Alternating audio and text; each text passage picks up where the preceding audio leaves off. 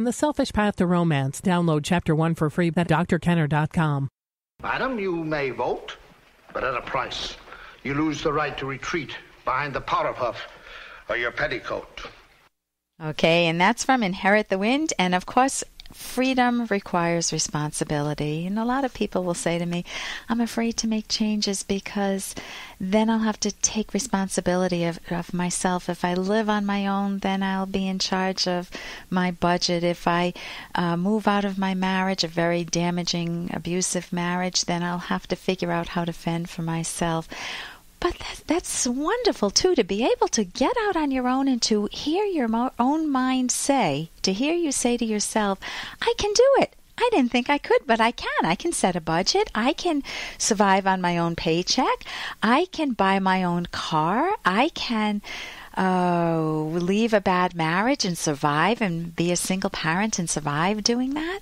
And not only survive, but thrive, have a good time with my kids and put the past behind me and move on and find a much more loving partner. That's what you want for yourself, that ability to take responsibility and feel pride in taking responsibility. I'm Dr. Ellen Kenner, and my show is The Rational Basis of Happiness. My number's toll-free, 1-877-Dr. That's toll-free, 1-877-Dr. And I'm a clinical psychologist, and that means you can call me with any questions that are really keeping you up at night, that are crowding your mind, that won't let you get a full night's sleep or even a partial night's sleep. That's the type of questions that I help you answer, whether it's family problems, problems at work, problems with yourself, or parenting problems, or problems with aging parents. Those are the issues that I talk about all the time. So pick up the phone, give me a call. And right before the break, I was talking about a letter from a woman, Amanda. And Amanda's been married for 18 years, 2 kids, and ever since she was married, her husband has guy friends on the side. Usually one particular guy friend. For the past 6 years, he has had his business buddy in real estate on the side. But it's not on the side. Instead, it replaces the emotional intimacy in their marriage. He spends his whole day with his buddy, has lunch with him, dines with him in the best restaurants in Miami, comes home, watches TV, wife is there, ignores the wife, calls the friend 4 to 5 times to allegedly talk about work, calls the friend on the weekend. When the wife and the kids and the hubby go out as a whole family, she never has time alone with him. But when they do go out, she says he's there in body but not in mind. And she talks and fights with him endless times, and she's ready to give up on him. So she says, what should I do? And what she needs to do is to help me solve her mystery. Amanda, why have you stayed with him so long? You have given up 18 irreplaceable years of your life to a daily, loveless marriage. Why are you staying in that? You need to introspect to understand what has cemented you to this so obviously loveless marriage. Is it the kids? Is it your religion that tells you can't divorce? Is it financial concerns? Is it security? At least there's a man in the house. Is it your fears of being on your own, having that responsibility? Or any phony promises to yourself that things will change if only. If only what? Well, if only something changes. That's way too global. Nothing will ever change. So you've already run the test. You are massively unhappy in your marriage. It is not a romantic marriage, and you're longing for some. Some people will be okay with what's called a companionate marriage. It's like 2 people living in the same house, coming and going, and they're very, very fond of each other. It's a best friend marriage, but they don't have sex that often. Very low on the intimacy, but they're both okay with that. Well, it's not my thing, but for some people that works.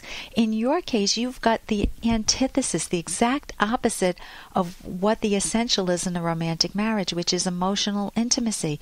Forget about the sexual intimacy even. You don't feel connected with your husband emotionally. Notice you're asking, you're saying, I'm ready to give up on him. Notice that he gave up on you years ago, and it seems like he's staying there only out of duty or convenience for non-love reasons. The same ones I mentioned, the house, the kids, the finances. But you have clear evidence at this point that he does not feel emotionally or romantically connected to you.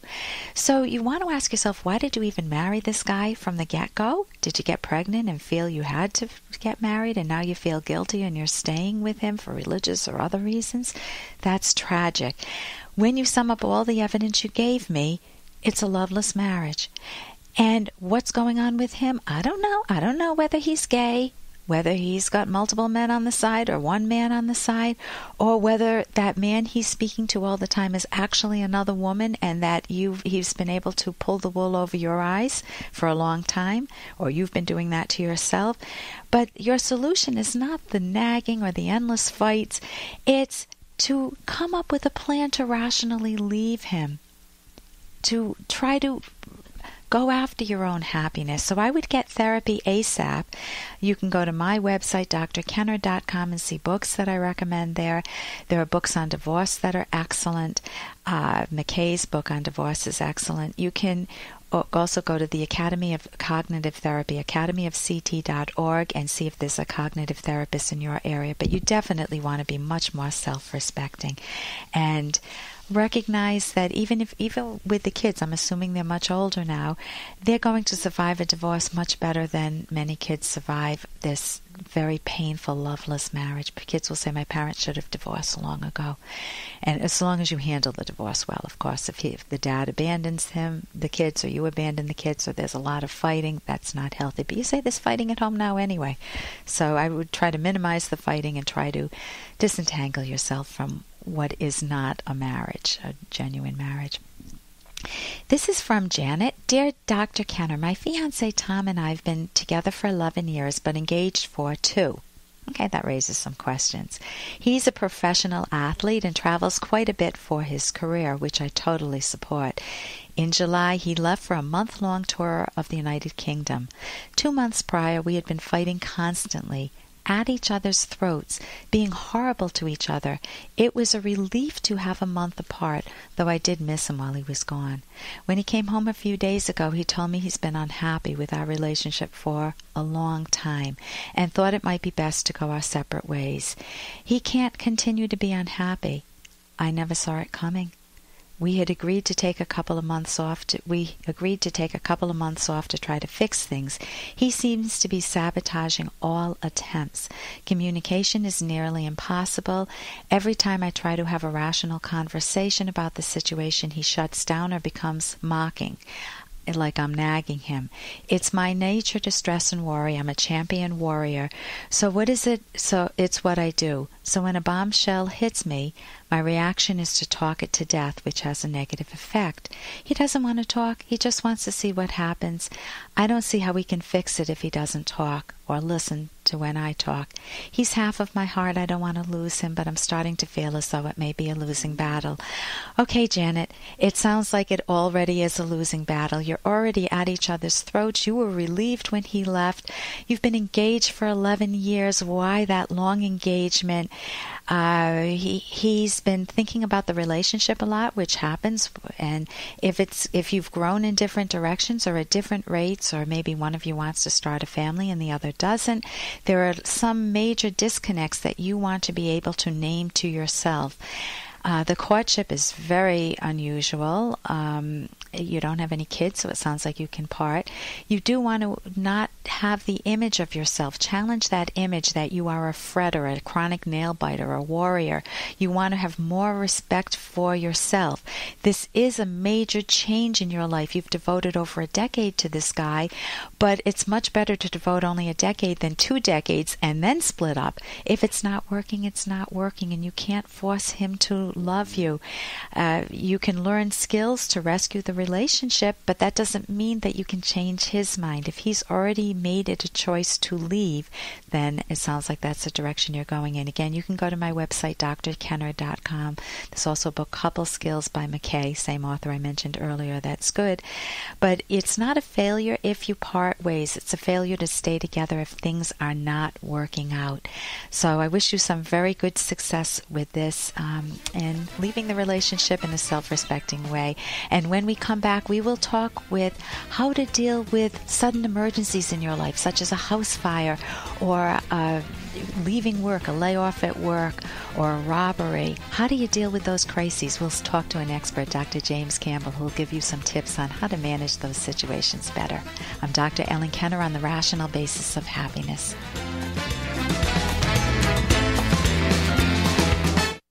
Here's an excerpt from The Selfish Path to Romance, the Serious Romance Guidebook by Drs. Kenner and Locke.